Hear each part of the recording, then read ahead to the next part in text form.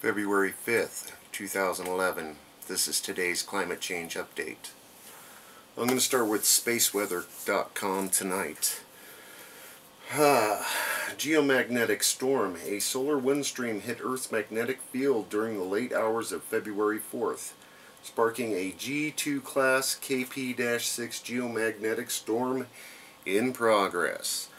Current conditions: solar wind speed 625.5 kilometers per second. The space wind is howling.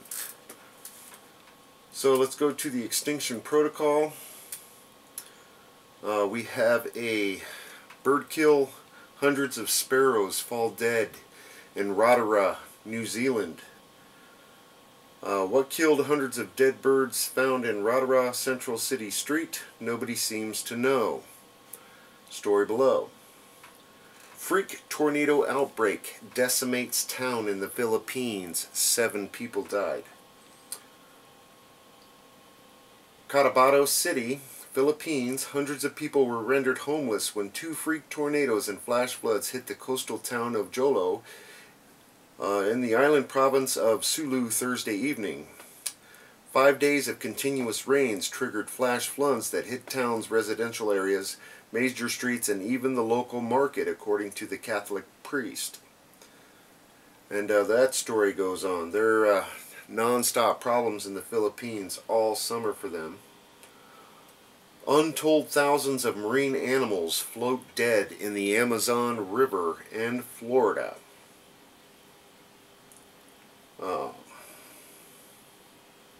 The Amazon region,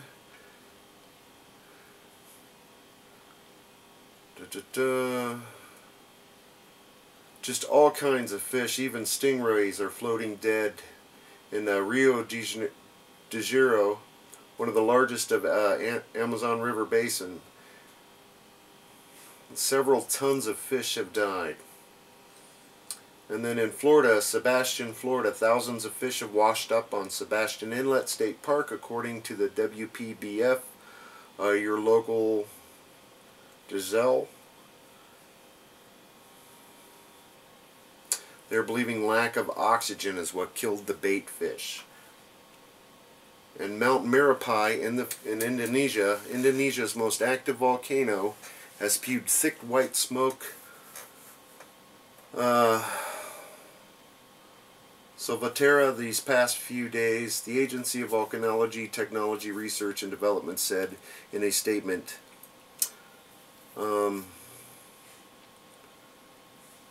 Yogyakarta should remain calm upon dealing with the incident. Smoke and ash are obvious from the Morning Post. However, the volcano will not erupt its hot clouds in no time.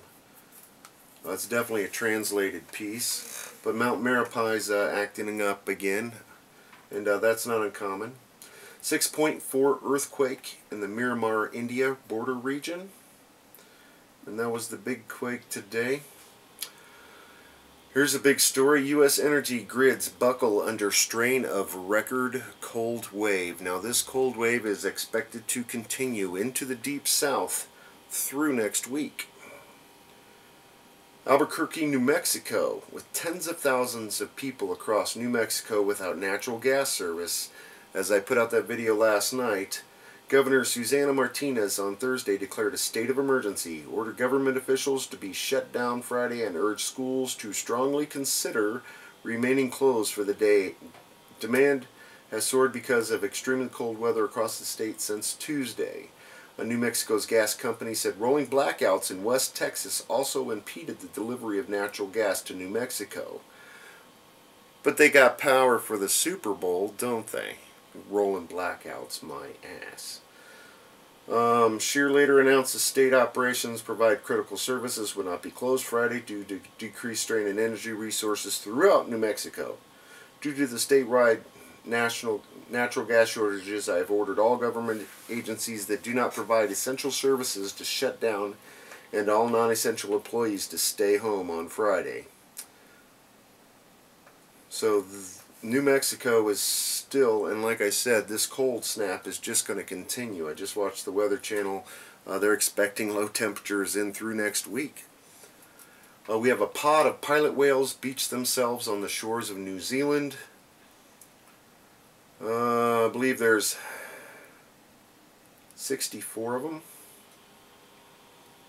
About 30 whales were stranded, and a number grew through the afternoon. About 100 Department of Staff. They got 100 people out there trying to. More than 120 whales died in 2 separate beachings. Volcanic hell. Japan entering new stage of geological upheaval. And again, the Japanese volcano just keeps erupting again today. The volcanic firestorm erupting across Japan is one more sign, like Iceland, recent volcanic unrest, that the planetary is now heading towards a global upheaval. Well, this is part of their fear piece. And over to Earth Changes, Scott.net. They have the volcano story.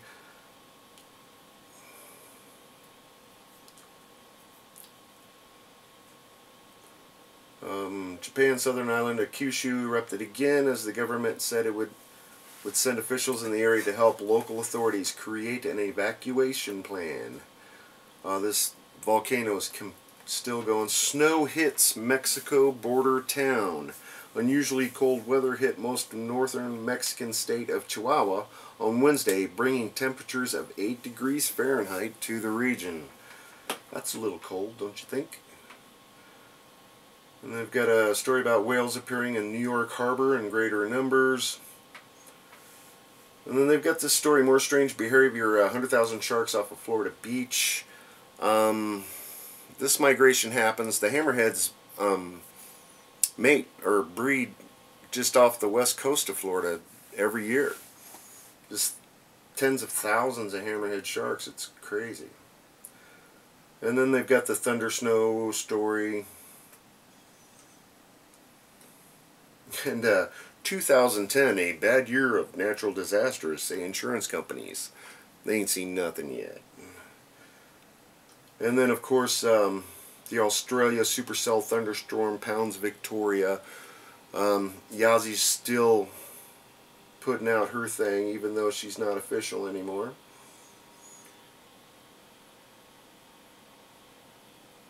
And there was one story that the other two didn't cover today on UB Alert or Disaster Now is a flash flood, Middle East, Iran. At least 5 people have been killed as a result of flash floods that have inundated parts of Iran's southern province of Kerman. And they're saying floods are widespread in this area, and they're destroying the livestock.